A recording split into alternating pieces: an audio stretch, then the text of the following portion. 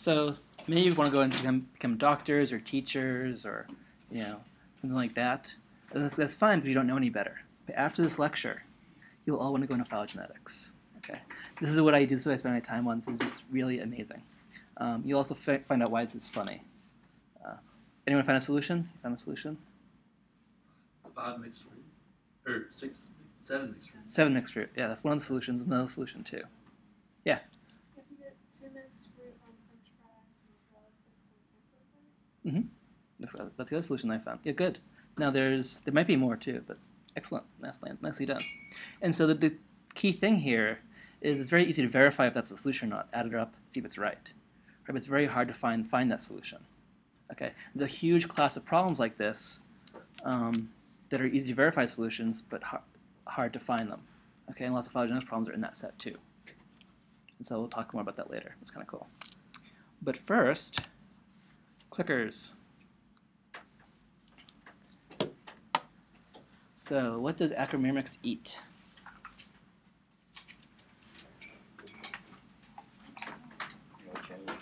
Oh, sorry, channel 51. Yes.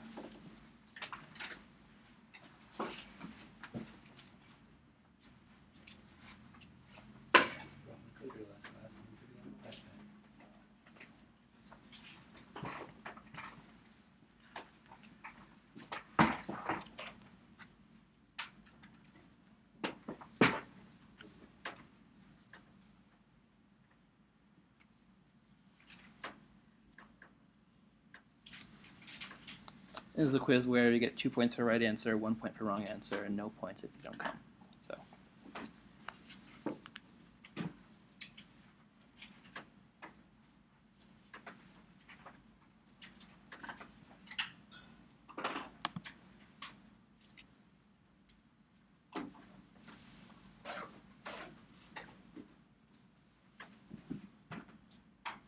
Has everyone entered? Yeah. Okay. Cool. And the correct answer is fungi. So it's a leafcutter ant. So think, oh, leafcutter ants cut leaves. What they do is then feed it to fungi and eat the fungi itself. Okay. It's really cool symbiosis. And we'll talk about symbiosis later in the semester. Okay. Yeah. Next question. Oh, what am I holding up?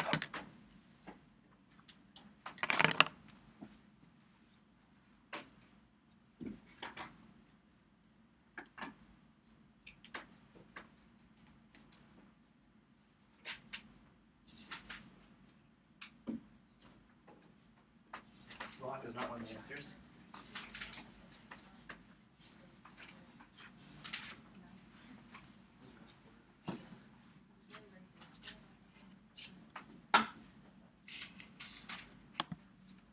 Oh, nice. 93% of you are getting it right. Everyone answered? Okay. The correct answer is ammonite.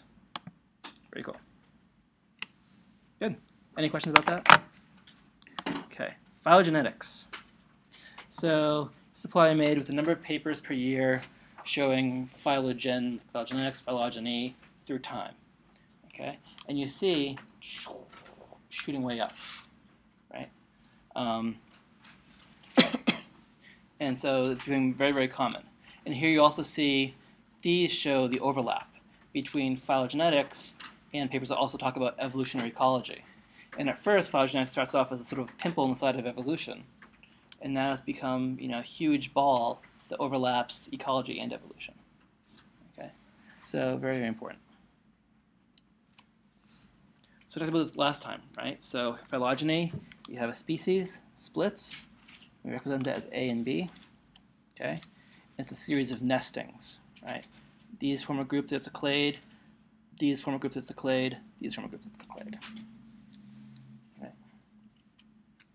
Now, one thing to note is that phylogenies are sort of an idealized representation of what's actually happening, right? So on the left, we see a true history. Right, and we see population size changing through time. We see things going extinct.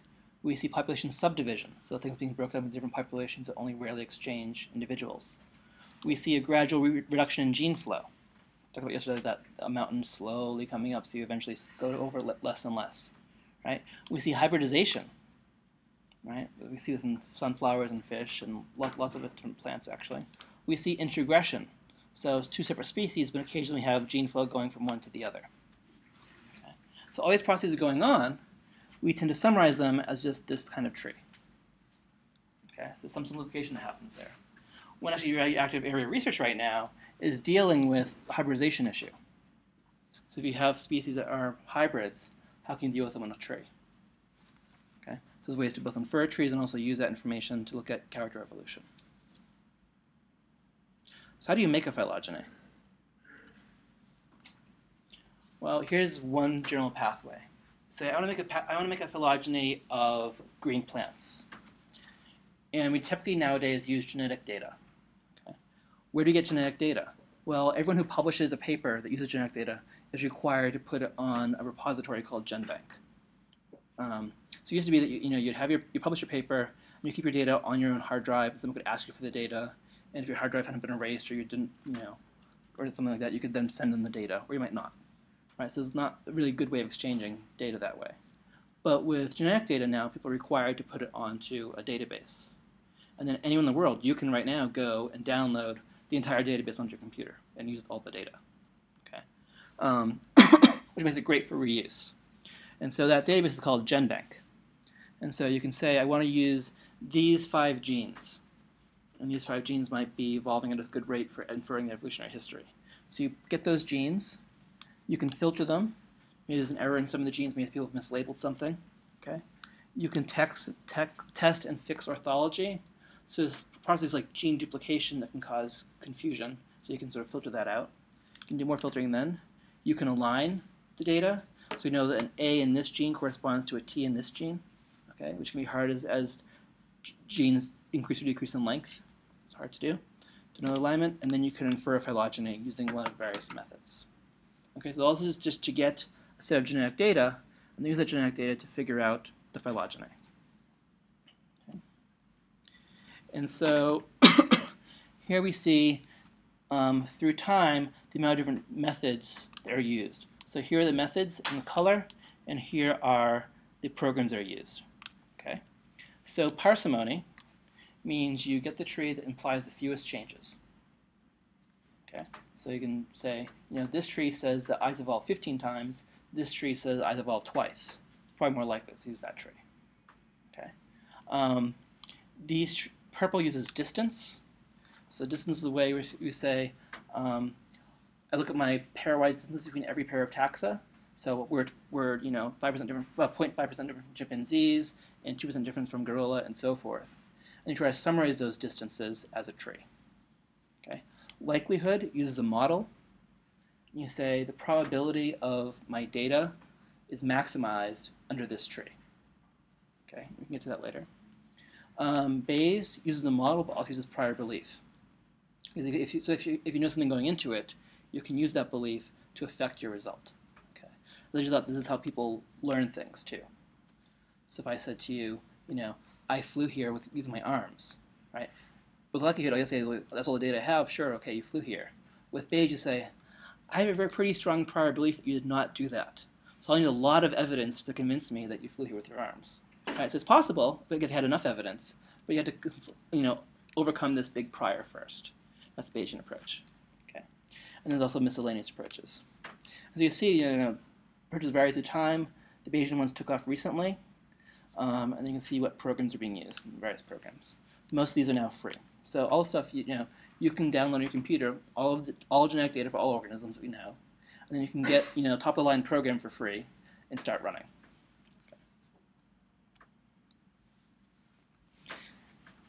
So this cartoon, what's this about?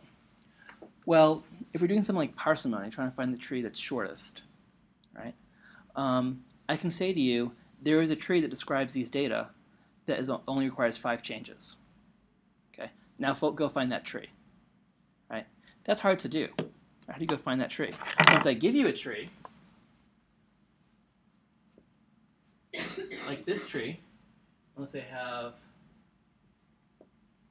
this, and I say, how many changes does this tree have? You can say, oh, it has to have change here and change here. Okay, so I had to have an ancestor here, 0, 0, 0, 0. That's one possible way of putting changes on that tree. Right? That tree has 2 changes. There's no way to put one change on that tree and have it, work.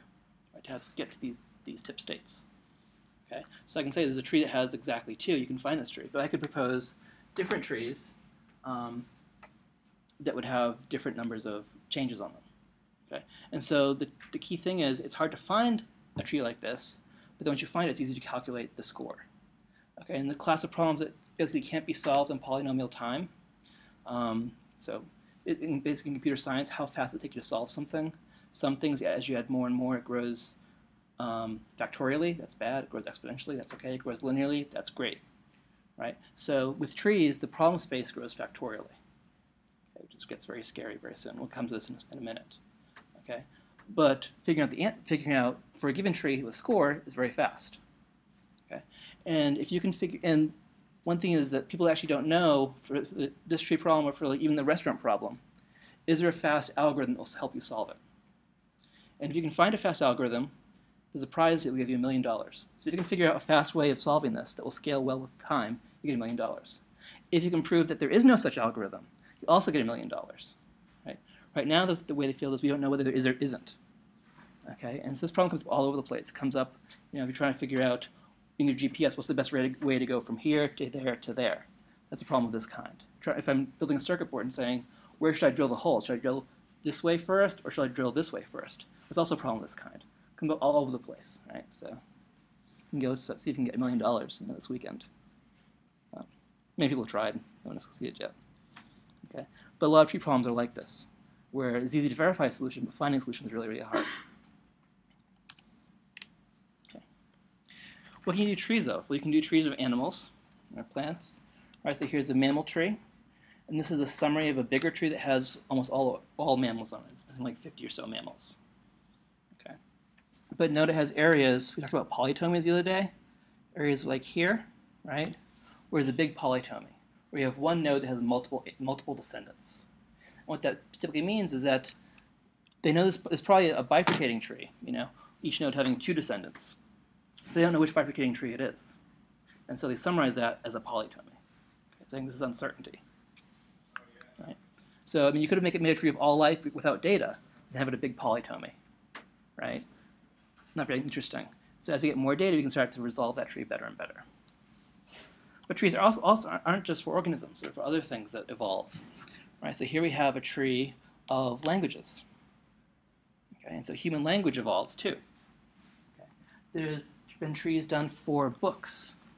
So if you take old books that were copied hand by hand, well, those copying, monks drift off to sleep or something, they make little errors, and the next monk copying it copies that error, and so there's these series of copyings with branching with changes. And what you can do is use those to make a tree of those manuscripts and figure out what the ancestral manuscript looked like before the monks started dozing off.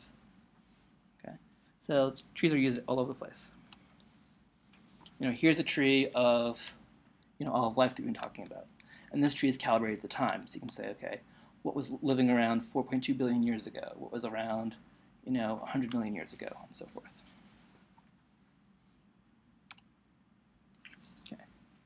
Now, tree space grows very, very fast. It's very, very terrifying. So, for example, here's a tree some friends of mine created that has over 13,000 species on it. Okay, and it required 32 gigs of RAM to run. Okay, now trees, the number of possible trees for certain taxa goes up a lot. So here we see, this is a log scale. Everyone okay with a log scale? Okay. Here we see something that doubles with every n, so it's increasing on that log scale. Here we see something that's going up by a factor of 10 each time. And here we see the number of trees. We're shooting up factorially. Okay, so first we have one tree, then there's 3 possible trees, then 5, then 7, then 9, and so forth, just going up that way. Right? Here's the number of atoms in the universe. Right? So if you wanted to look at a tree, all trees that have, say, 50 taxa, there are more possible trees there than there are atoms in the universe. right? The tree you just saw had 13,000 taxa, right? And so going through and looking at each possible tree take you a while, right? And we don't have any good algorithms that are guaranteed to give you the right tree within some certain so we have to do some heuristic searches. So searches that aren't guaranteed to give you the right answer, but often do. Okay. How much? So that back to that 13,000 tree. Right? If let's say we added 2 more taxa, how much does that increase the search space? Well, that tree is like, finding the best tree is a scale of finding the best rubber duck on campus somewhere. Right, so there's a campus, let's find the rubber duck. Adding 2 more taxa increases the search space such that it becomes searching for the rubber duck anywhere on the planet. Okay, so that's just, campus, we have a big campus, but still, campus to entire planet. We get a sense of how quickly this tree space expands. Right? So there's a lot of work in figuring out fast ways to look at that tree. Okay, fast ways to find those trees. Even looking at the trees is hard. Okay, so here I have a tree of 13,000 names. Right? Let's just want to look at all those names in the tree. Right? Well, use your nice big HD TV, right? But that has just 1,900 pixels. Right? You're not able to show 13,000 names on with 1,900 pixels. Right? So you have to somehow summarize it. Even using large computer monitors that can be tiled, 33,000 pixels. Right? So you need to have a huge wall to be able to just read all the names. Okay. What people actually do? They cut and paste. Everything I need to know about phylogenetics I learned in kindergarten.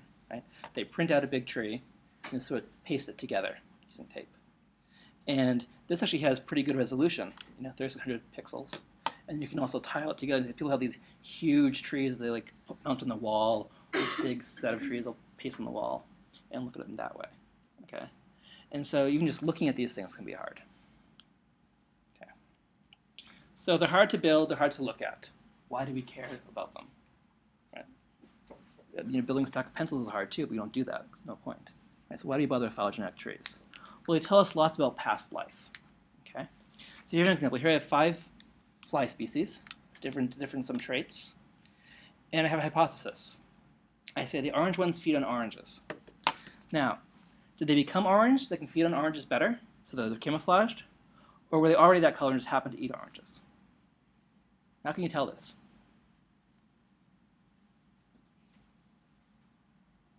Right. Now maybe if you find fossils of them and you can detect color in the fossil, which happens rarely, like you know something about dinosaur feather color now, you could pick that up, right? But with phylogenetics, you can tell the answer to this using just data you have here and other data you can get from excellent things. Okay, what you can do is you can build a tree and you can use parsimony. So parsimony minimizes changes. Okay, so for example, let's just look at body color. Here's a possible reconstruction. I can say, let me assume that this is orange, and this was orange, and this was orange, and this was purple. Okay, let's make that assumption. Let's map. So how many changes of color does this tree imply? 2, right. Good. So you have 2 changes, right? Here and here. Is that the most parsimonious reconstruction possible? Is that the one that minimizes the changes? No. Awesome. Okay. What can I do instead? The one right there. Started out purple. Everything else is purple and this one orange? Okay. Awesome.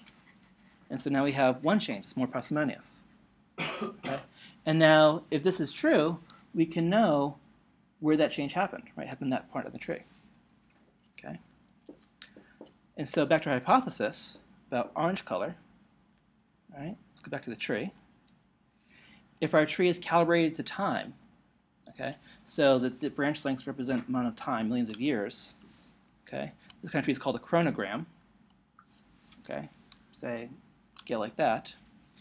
If we know that orange is evolved here, right, and these are orange there, how does this address our hypothesis?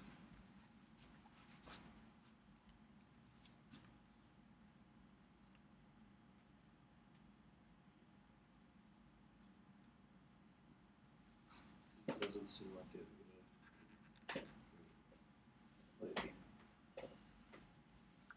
could have that change because it's after Mhm. orange was there. But then you have the question of how quickly did that influence that change. Right, but does it reject our hypothesis? No. So our hypothesis isn't rejected. Right. We don't know the hypothesis is true. We just haven't rejected it yet. Right. So it's consistent with the hypothesis. So again, we say, oh, maybe it's still in play.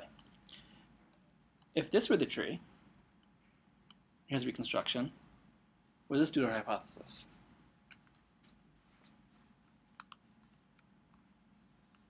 Rejects it. Mm-hmm. Exactly. So here, have orange color evolving before orange fruit does, right? Which suggests that the hypothesis isn't met. So this is cool, right? So now we have a tree. We have observations of organisms. We can make inferences about what's happening millions of years ago, right? Millions of years ago, were these flies orange and eating oranges, or were they not? Right? You can figure that out using a tree. Now, one thing I'm not showing you here is uncertainty, right? There's great uncertainty with all this, and we could have had, it is possible to have two changes, like have a change here and here, say. Right? If you figure out what the probability of that is and take that into account. Okay, so it's more complex than this. This gives you a flavor of how you can use this information to understand past history. Okay? Another example we had earlier in class was those frogs. I remember the frogs calling them, reconstructing ancestral frog calls, like right, and playing with each other. Right? So that's another case where you can use a tree to reconstruct what's going on. Okay. So one thing you can do is do something like this. So you can estimate ancestral states using this method. So this is using likelihood. So using a model of evolution and using that model to estimate what's going on back in time. Okay. Another example method is testing for two binary traits. So if I get trait X, does that lead to trait Y? Okay. So there's a cool example of using this with human societies and looking at people who herd or don't herd cattle and looking at matrilineal versus patrilineal, whether you inherit things from your mother or things from your father's side. And groups that had cattle that were tended by men, that inheritance tended to be patrilineal. Okay, and you can see actually which happened first. Did you first evolve tending cattle and then evolve patrilineal? Or did you become patrilineal and then men started tending cattle? So you can actually test that using a tree of human societies. Okay. So let's think that. There are many stretching models for trees. Okay? So if we think that change happens on a tree proportional to time, right, or some rate, we can say, well, what if that rate changed over the tree? That's equivalent to just sort of stretching certain parts of the tree. Right? So I think that this clade of animals is evolving faster. If that's true, that's like making those branches longer, having more time to change. Okay? So all these set of methods that allow you to stretch a tree to test these ideas. Okay? So one is, one hypothesis from a while ago from Gould, actually, was do changes only happen at speciation events?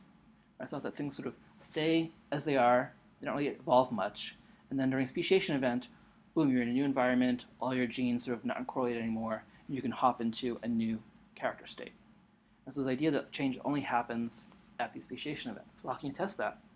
Well, if that were true, then the amount of time between speciation events shouldn't matter. All that should matter in terms of amount of change is how many speciation events happened. And so there's ways of stretching the tree to test that. Okay. There's also used in things like selective optima. So I see, one group of lizards, is small, one group of lizards is large, and they occur in different habitats. Can I say is that they're definitely evolving towards two separate optima, or is it sort of by chance they're sort of evolving all over this continuous space? So you can test that by stretching trees. Okay. So here's one I developed a few years ago, where you can say, is this group evolving faster than this group? And what you do is just apply different stretching parameters to those different groups and try stretching the tree and fitting those parameters. Okay? And you sort of plug and chug into an equation. Okay. We can do discrete character reconstruction.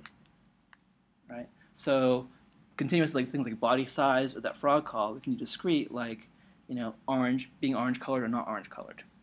Okay. Another thing that people don't always get, but we've known really for over 25 years now, is that species aren't independent.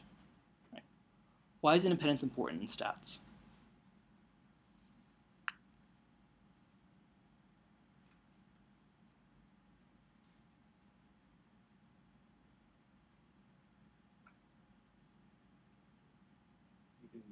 classify things, make comparisons. So you make comparisons, right? And so you know that all your data are sort of equally distributed, right? If I was trying to see, does eating candy cause cancer, right? And I had a bunch of random people from the population, and I had one family that all had cancer and all ate candy bars, right? Well, they could all have cancer from shared genetic factors, right? Just that one family. They're not independent of each other, right? So, but I would get the wrong answer perhaps by having that, you know, big bunch of correlated points in my sample. Okay. Phylogenetics is a way of avoiding that.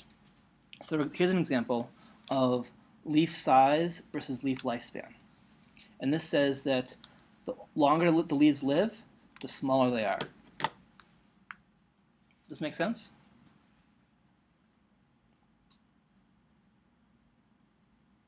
Seemed weird to me. You think, okay, I'm making this huge leaf. I'm going to toss it right away. There's this little tiny cheap leaf. I keep it for a long time. I think the opposite, right? And what these people do is combine this data with a tree. Okay, and this was the tree they actually used. Okay, and got this result. Okay, so here we see correlation. Is there correlation here? Nope. And what happens? What's this magic X point?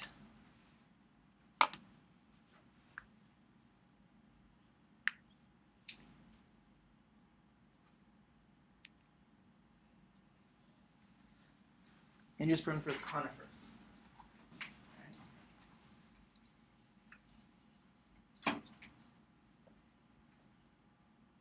So in their particular tree, they had conifers and angiosperms, right? And what they're looking at is the change happening along here. And what happens is angiosperms have big leaves that are short-lived, right? Think about oak trees dropping their leaves, right? But even if things that aren't deciduous, they'll have leaf turnover rates. Whereas conifers have tiny needles, right? That they can hold on to for a long time. And so this entire pattern was based on this comparison. Because I compare this with this, and this with this, and this with this. In all those cases, I'm just doing this one change. This one evolutionary event is counted way too much by ignoring the phylogeny over here. Once you incorporate the phylogeny, and I look at this versus this only, this versus this only, this versus this only, and so forth, through the method called independent contrasts, I find the only case that really shows this well is this comparison right here. Okay. So I would have made, so here I would have had some elaborate theory about, why leaves have to turn over and energy costs and all this stuff. Here it is, it's just noise, just one change. This doesn't always happen. Sometimes you get the right answer if you ignore the tree, but sometimes you don't. So it's good to know about the tree. So anytime you're dealing with multiple species, you have to take this into account. If you don't, people will be angry at you if they review often. Not as much as it should be, but it's coming. Okay, what else can you do with the tree? Well, here we have a case. So here's the Hawaiian Islands. Okay, what do you know about the history of the Hawaiian Islands? Anyone?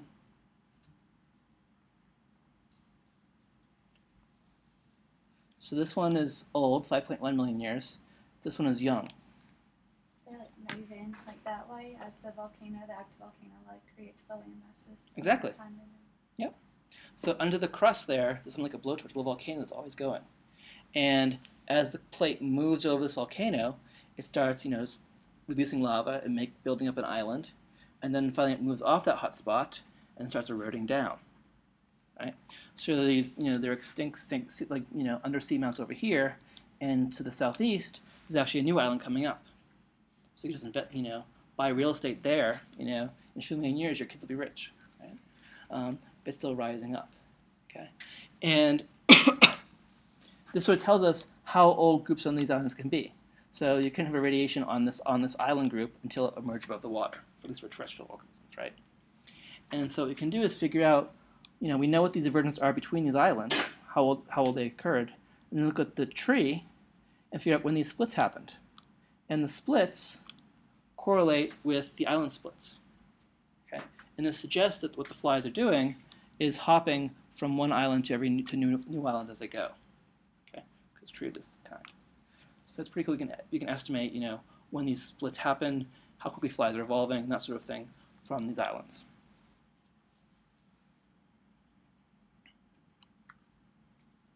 Okay. Here we have another question. How big were dinosaur genomes? Right? Why do we care about genome size? Well, first case, in many cases we think of when you have genome duplications, it makes you have a whole set of redundant genes that you can then tweak to use other things. Okay, and this gene duplication is a big important process. So, like if you think about our hemoglobin genes, right? We don't have just one hemoglobin; we have multiple hemoglobins.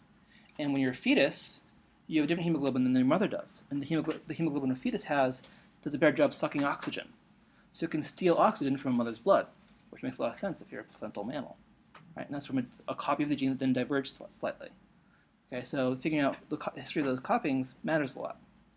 But also in this case, we know that many flying species have small genome sizes. It's because DNA is so heavy. I mean, who knows? We don't really have a good explanation for that. It might be due to the metabolic rate, right? But to answer that question, we might look at, the history of genome size in dinosaurs. So some of them became flying. Did they first evolve a low genome size because they were high metabolic rate? Or did they only evolve small genome size after they started flying? Right? Well, what you can do is you can do a reconstruction using extant organisms, and actually there's some information about genome size from cell size. Okay, and so you can do a correlation there and figure out what ancestral genome size might have been, and then reconstruct on this tree genome size. Okay, and you can see that many dinos actually had small genomes. So cool that small genome size predated flight in this case. Right. Okay, next question. So make a prediction. What should evolve faster, trees or herbs, like non-woody things?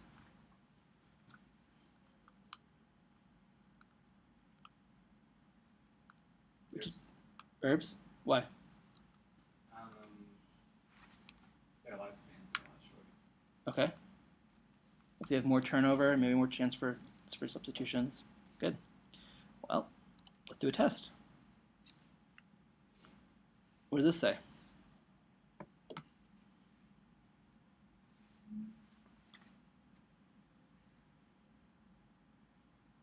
So these are all extant organisms, that's a hint. These are all things that exist right now.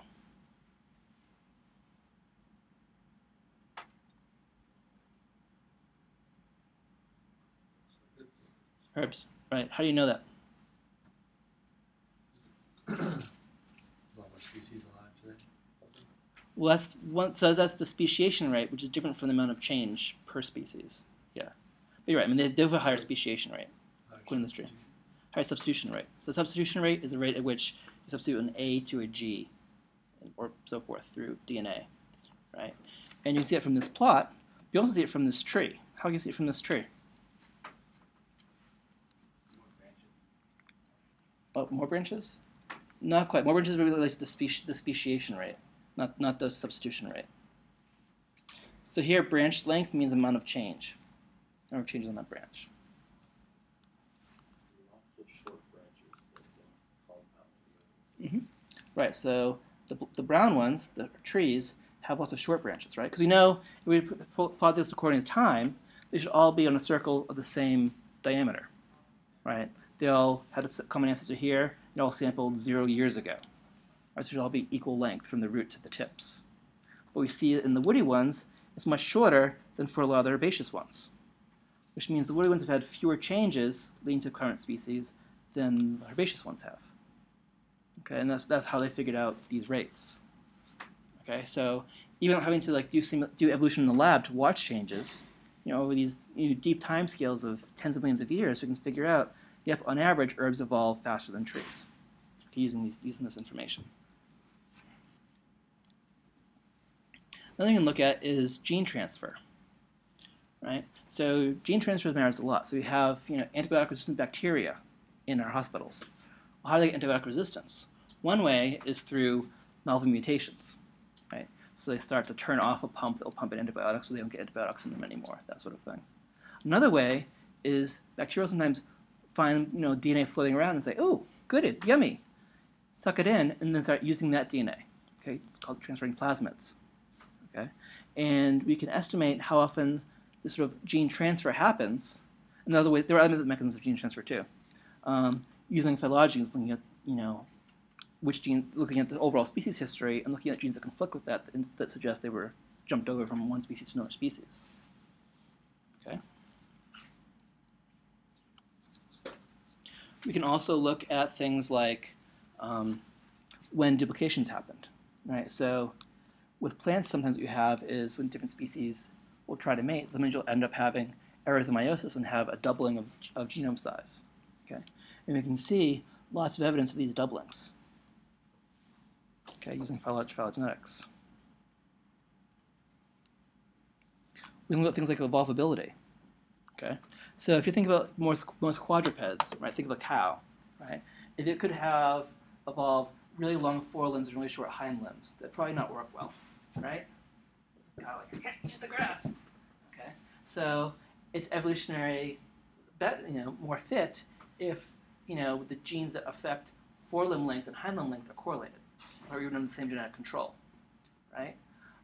But we also think in primates, things like gibbons, right? They have these really long forelimbs and short hind limbs, right? And they can swing through the trees, right?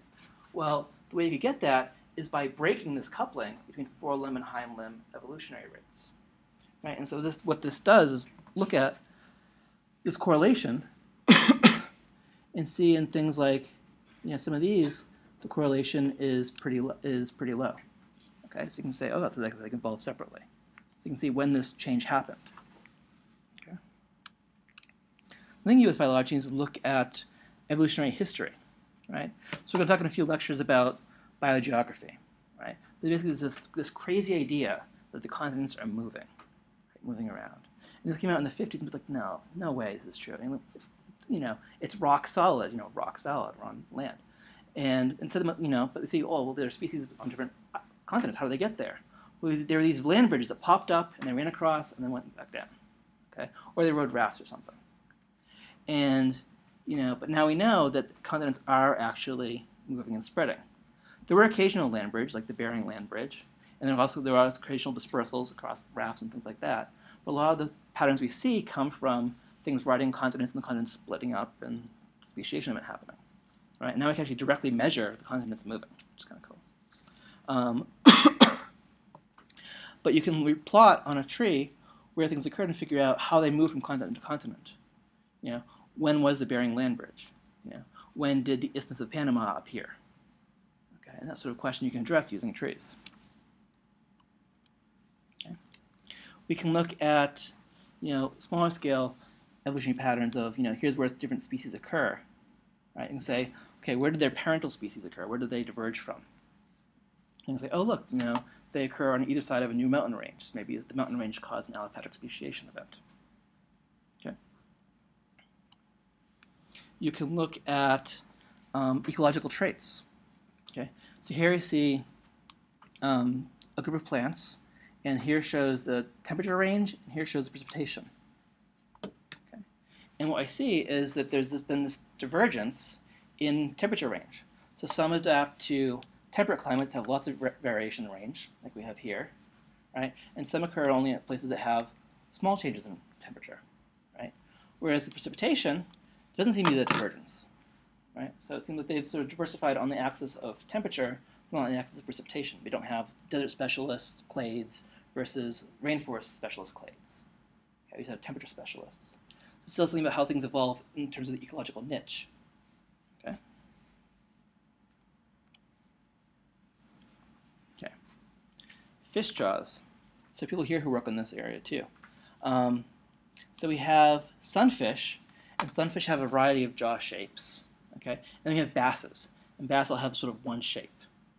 And the hypothesis is that basses, basically they evolved to really do a good job eating minnows. They're really good at eating minnows, so their jaws are adapted really well towards eating minnows. Whereas sunfish, some graze, some eat snails, some eat things in the water. And so there's you estimate there's a faster evolutionary rate as this one evolved to eat snails better, this one evolved to eat plants better, and so forth. But you can test this directly using a phylogeny. Right? And so here we see a rate of morphological evolution here, and the rate of suction index, so how well it sucks in food. So fish actually don't bite things usually. They sort of open their mouths and suck in a bunch of water and then close it. So I'll show you some cool videos later. And so here we see that they've diversified a lot in terms of how they suck. Right? So sunfish, vary a lot in how they do that, and it's evolved very quickly, whereas basses in this other group haven't changed very much. Okay. Rafflesia. So the world's biggest flower, giant flower, that smells like rotting flesh, okay, and it's fly pollinated, right? How did that evolve? And so what these people did was, first of all, estimate the tree, okay, and here's the big ones. And here this shows flower diameter in millimeters. You see, 0.7, 2, 4, 305, 140, 175. And they figured out how did that evolve, and they found there was a fast rate of evolution right here. So you had, really small flower, small flower, small flower, small ancestor, and then boom, a big rate of evolution, and it slows down again. Okay, so you can start wondering what happened here that made them evolve so quickly. Right, so you can generate new hypotheses. Let's going to figure out something about history from this. Okay, here's a group I used to work on. These are called honeypot ants, and these aren't upside down. That's how they actually live in their calories. And they live in the desert. And what they'll do is they'll store nectar or insect juices inside the abdomen, or the gaster, effectively the abdomen, of some of the worker ants. Okay? They have other cool behavior too, like ritual tournaments and things like that. And just for describe, they used to sell them in Mexico City on little pieces of paper as sort of candy. You just get it, and it's like nectar, it's like honey almost, right? With extra protein. So I actually haven't tasted these. But some of these, so these only come out at night. These only come out during the day. And then, I've been out in the desert collecting them, and you'll touch a rock, and the rock is painful to touch for any minimum of time. These are just things that are happily running on the rock, right? And these come out only in morning and evening, okay? And the funny thing is, if you take these out and take them outside and hold them outside during the day, they'll die in 10 minutes, okay? This is a fairly closely related group of organisms. So how do they transition between these three states, being diurnal in the hot, hot desert, nocturnal, or crepuscular? And you might think, well, probably what's going to happen, do you think they went from diurnal directly to nocturnal? Probably not. They probably went this way, right? How can you test that? Well, if you use a phylogeny and then estimate rates on that phylogeny of the character change, you can then figure out which model fits best. And the best model is this one, right, where it seems to be transitioned across this way rather than directly. Okay, so over 10 million years of history, you can figure out what the average rates are for changes. You can also look at things like evolution of venom. Okay, so here's sort of straightforward ancestral state reconstruction, where you say, okay, these are all venomous, these are all venomous. When did venom evolve? And so you can then go back and predict when venom evolved.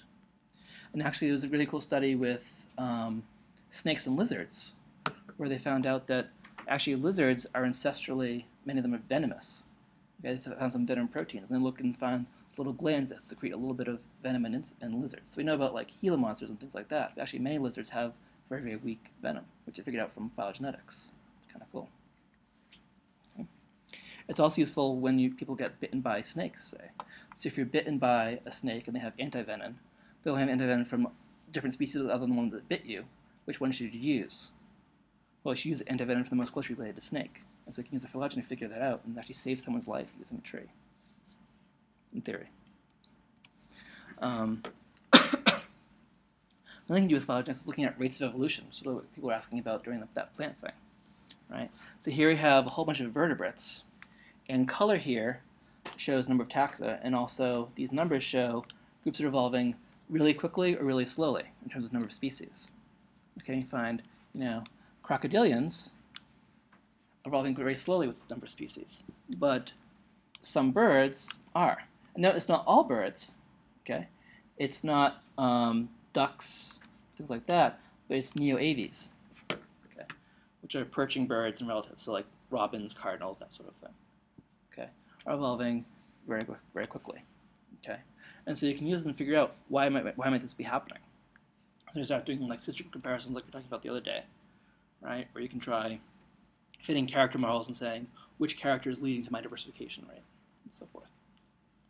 Okay, so things about like what's happening right now using phylogenies. Okay, are there any questions about any of this?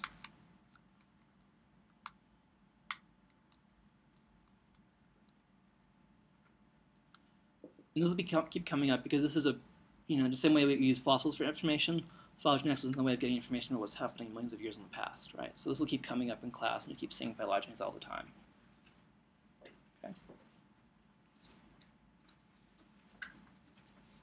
All right. Thank you.